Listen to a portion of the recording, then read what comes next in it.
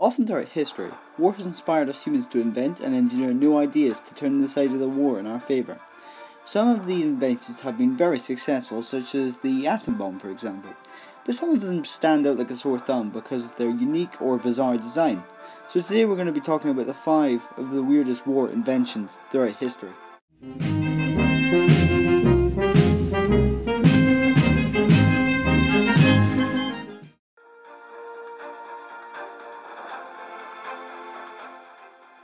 The panjandrum, also known as the Great Panjandrum, was a massive rocket-propelled, explosive-covered cart designed by the British during the Second World War.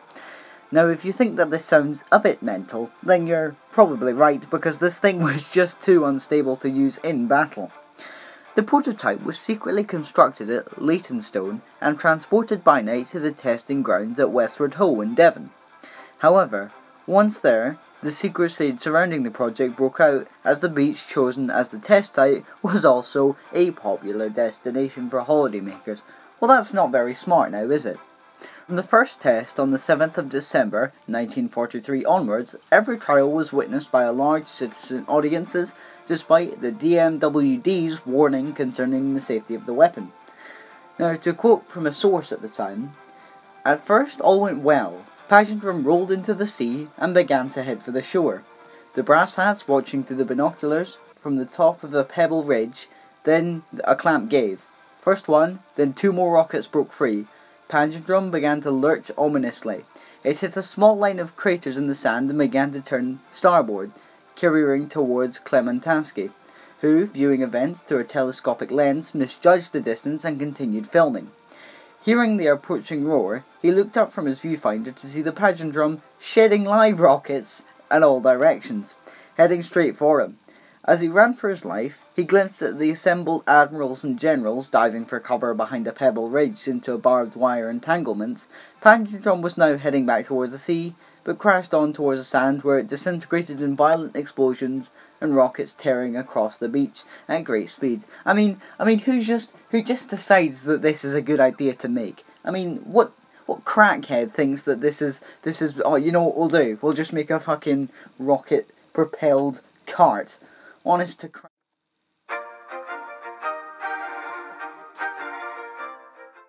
Now this next one, I don't even know how to describe this. It's like one of those old cartoons. Now, the Krummlauf is a bent barrel attachment designed for the Sturmgewehr 44 rifle.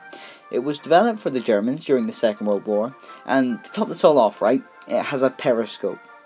Now, this attachment enabled the weapon to be fired around corners. Its shape meant it could be used from within a tank as well to counter enemy infantry armed with mines or other anti-tank weapons. In use, it was found that the barrel attachment became distorted and quickly wore out from the pressure of rounds being fired. Also, the bullet stopper shattered on exiting the Krummlauf. Although a failure at the time, the concept has actually been revived with some modern weapons, allowing the user to engage the enemy without exposing themselves. You know, I don't even know what to say actually about this. It's such a smart but such a shit idea at the same time. I mean,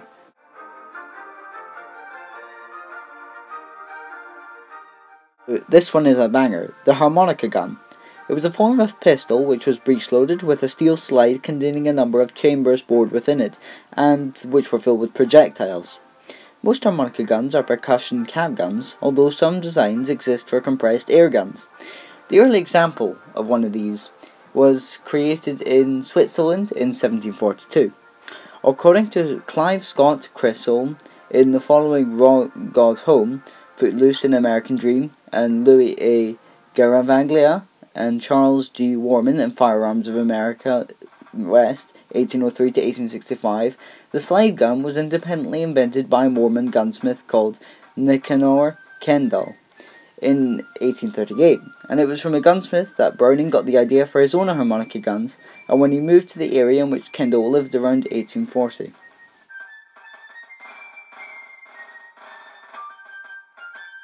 Let's take a step back around 2,234 years ago, when the Greeks made a special weapon. What do you think it is? Wait, pause here and comment down below if you want. Well, it's a massive iron hand nicknamed the Claw of Archimedes. Although its exact nature is unclear, the accounts of ancient historians seem to describe it as a sort of crane equipped with a grappling hook that was able to lift an attacking ship partly out of water, that either caused the ship to capsize or suddenly drop it. It was dropped onto enemy ships, which would then swing itself and destroy the ship. These machines featured prominently during the Second Punic War in 214 BC, when the Roman Republic attacked Syracuse with a fleet of 60 quinqueremes. I don't know if I pronounced that correctly, because I don't speak Latin, under Marcus Claudius Marcellius. When the Roman fleet approached the city walls under cover of darkness, the machines were deployed, sinking many ships and throwing the attack into confusion. Historians such as Livy attributed heavy Roman losses to these machines, together with catapults also devised by Archimedes.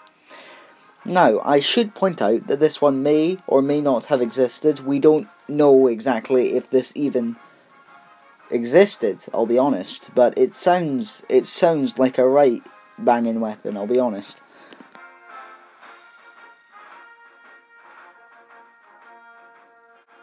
The 2mm Calibri pistol. Battlefield 1 players or World War I history nerds of Austrian weaponry will know this one. The 2mm Calibri, also known as the 2.7mm Calibri car pistol or 2.7 x 9mm Calibri, was the smallest commercially available centre-fire cartridge, patented in 1910 and introduced in 1914 by Franz Pnaffel, an Austrian watchmaker, with financial support from George Grabner. It was designed to accompany the Calibri semi-auto pistol or single-shot pistol, both marketed as self-defense weapons.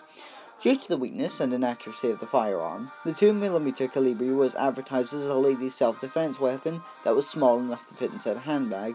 While not properly effective against a mugger if shot at the chest or limbs, it could potentially inflict some damage if shot at the attacker's face. The series and most weapons by Franz Pnaffel were discontinued in 1938. As with related firearm series, this gun is now a collector's item, with 1,000 ever produced. It is notable for firing the smallest centre-fire cartridge ever produced.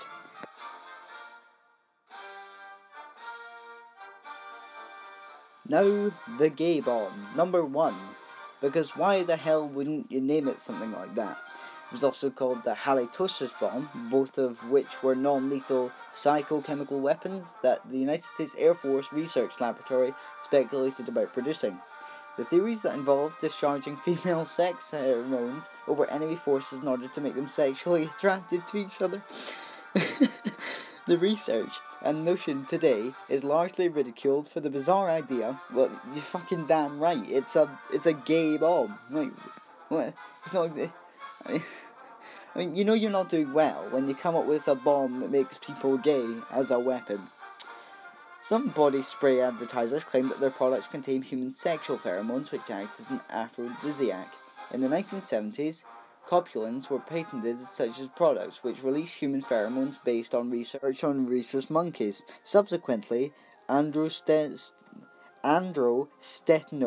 auxiliary sweat, and vomodors have been claimed to act as human pheromones. Despite these claims, no pheromonal substance has ever been demonstrated to directly influence human behavior in peer-reviewed study. This is in the 70s, so I'm not entirely surprised that the Americans did this. I mean, well, I hope you enjoyed today's video. It was a pleasure to make. I truly loved this. I mean, it's just such a fun topic, and I hope you enjoyed the informality of this with, mistakes being made, laughing. I just thought, I'd spice this video up a bit to save the usual formal reading. Now, please like and subscribe if you enjoyed the video. Comment down below if you also enjoyed the video, if you want to make a suggestion, or hop on to my Discord, which I will leave the link, permanent link, down below in the description for you to click on and join my Discord server whenever you can. So, that's all. Thanks. Have a good one.